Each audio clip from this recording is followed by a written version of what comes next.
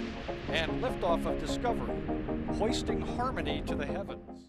Hello everyone, today we are taking a look at the Falcon Heavy and what to expect in the coming months.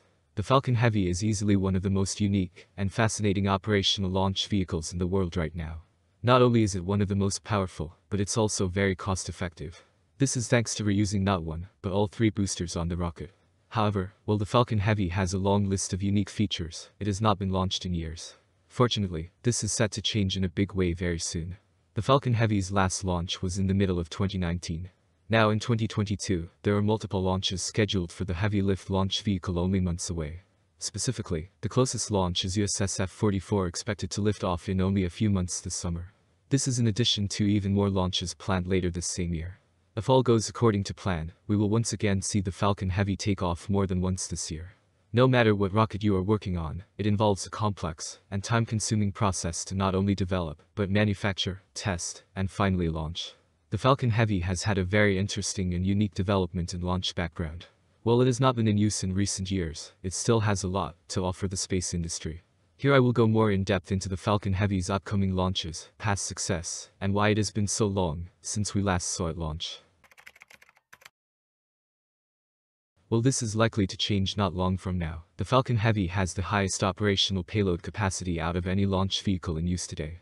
However, despite its unique power capabilities and cost, it has been multiple years since its last launch. The first Falcon Heavy launch was around 4 years ago in February of 2018. This was the launch vehicle's demonstration flight, and was viewed as a massive success for SpaceX and Falcon Heavy. The payload was the infamous Tesla Roadster, which was sent into space with a dummy human in the driver's seat. As intended, soon after launch both of the side boosters landed safely on land at almost the exact same time. Unfortunately, the center core, which was intended to land on a drone ship, was unsuccessful.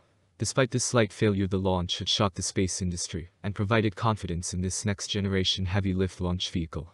A bit over a year later, in April of 2019, the Falcon Heavy lifted off once again for its second-ever flight. This mission was the first time the rocket carried an actual customer payload on the top, which was a heavy communications satellite purchased by the Arab League. In this mission, not only was the payload successfully delivered, but all three boosters landed safely after launch. The center core, however, was once again lost, this time not during the landing, but during the transport back to land. The last and most recent Falcon Heavy launch occurred only months after the second launch in June of 2019.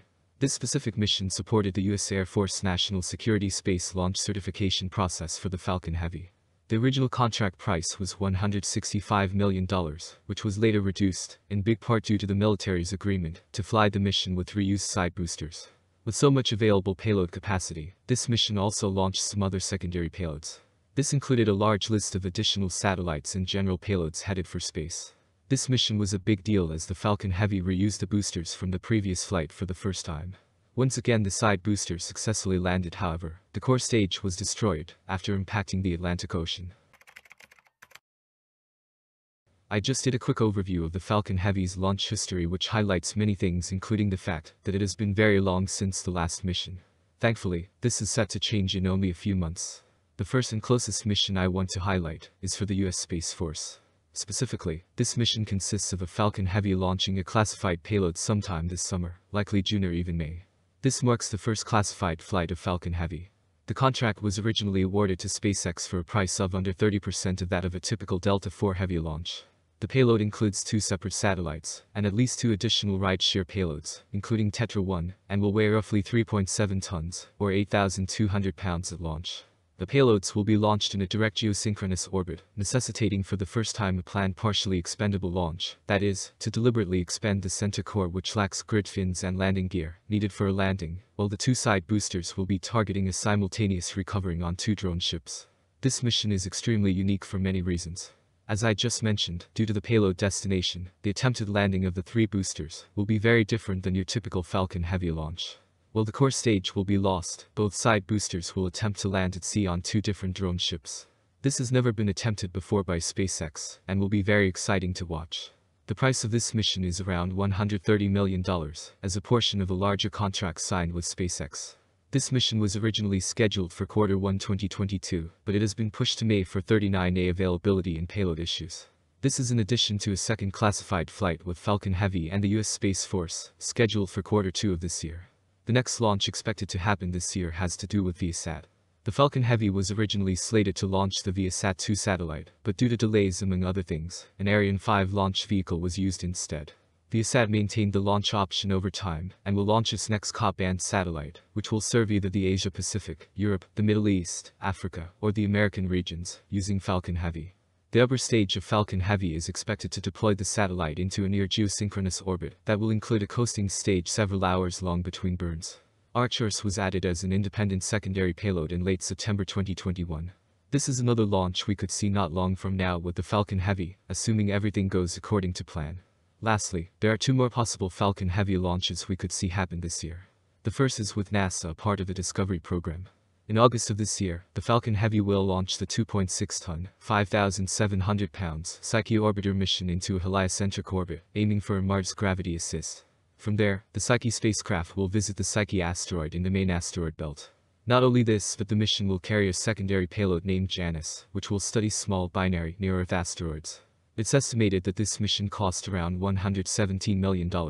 Finally, there's one more expected Falcon Heavy launch this year, once again with the US Space Force. For the price of $317 million, in Q3 of 2022, a Falcon Heavy will launch a classified payload.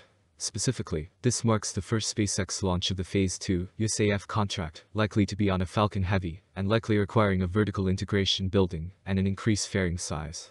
It will use 3 new boosters, with the center core in an expendable configuration, no grid fins or landing gear, while the 2 side boosters will be targeting a simultaneous landing on drone ships, as the mission requirements are similar to a VSS F-44 mission.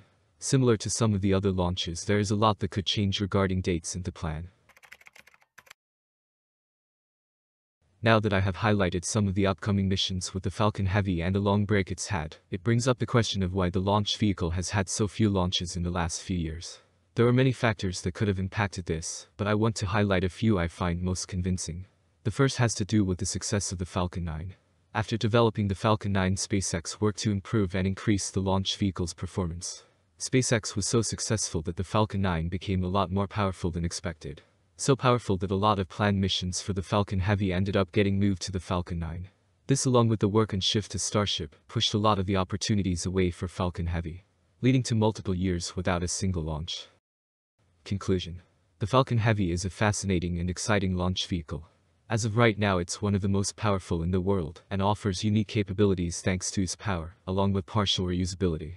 However, despite these special features, it has been years since the last time it launched. Fortunately, this is changing very soon with multiple launches planned for later this year. We will have to wait and see what happens in the near future and the impact it has on the space industry. Thank you very much for watching.